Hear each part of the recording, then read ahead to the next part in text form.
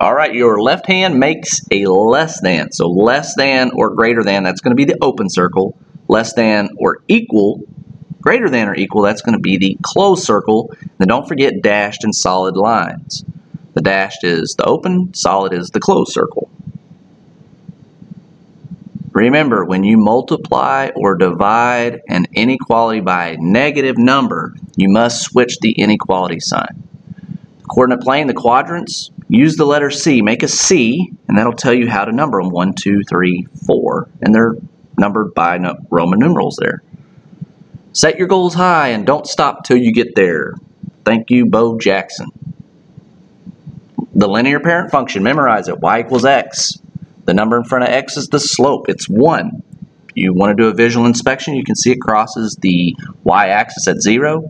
Or since there isn't the letter B there, it's 0, it's nothing. And then the domain, those are all of our x values, and the range is also our y. We'll have a little saying for that coming up. Y equals mx plus b. Rise over the road, distance up or down, body, distance, side to side. Word for slope, constant rate of change. Be careful with that vocabulary, constant rate of change. Rise over run, you have to rise first and then always run to the right. You can rise or you can fall, but always run to the right. Don't run to the left. And you read your graph from left to right. You can see the green one is positive, the red one is negative.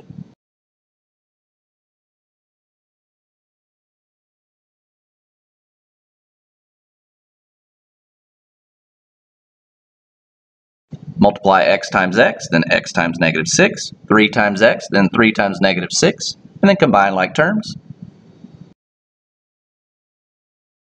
Perimeter of a rectangle, you must add all 4 sides. So you're going to add the width twice and the length twice. Be careful with that.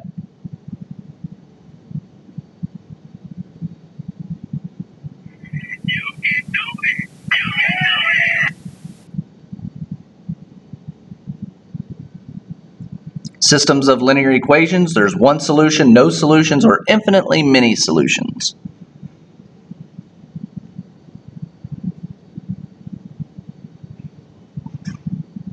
Parallel lines have equal slopes. The slopes will be the same.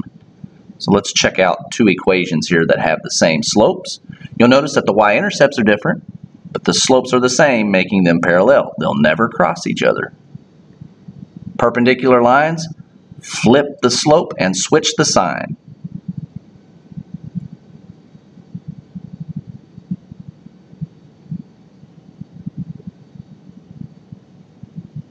Function only uses one x value. Or you could use the vertical line test and cross the graph just one time. Not a function uses an x value more than once. You can see that those are repeated x values, and when I do the vertical line test, see how I cross that graph more than once? That makes the graph not a function. The x's cannot repeat. DRXYID, if you write that down and split it up, it will help you here. Domain, those are your x values. The independent variable. Range, those are your y values. The dependent variable.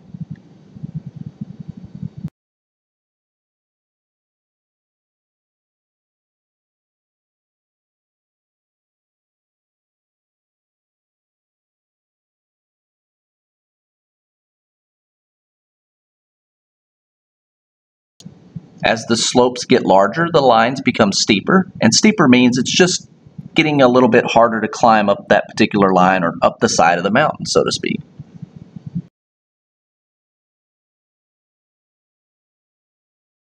Y equals x squared. Memorize it. It's the quadratic parent.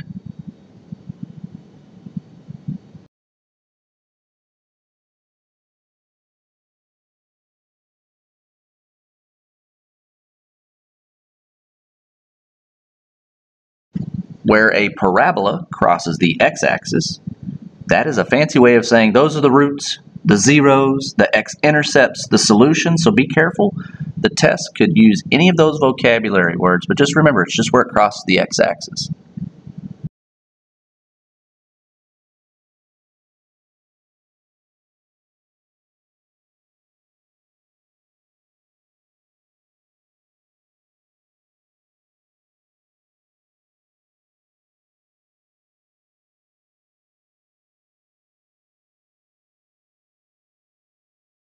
The independent variable is in the problem. So just think about that. In the problem, independent variable.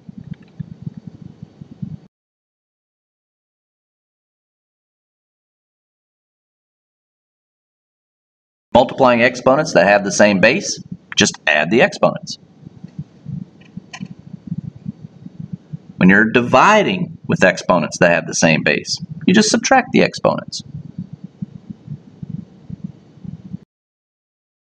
Exponent next to an exponent, or a power to a power, you just multiply the exponents. Any non-zero number raised to the power of 0 is always 1. If you have a negative exponent, change the sign and cross the line.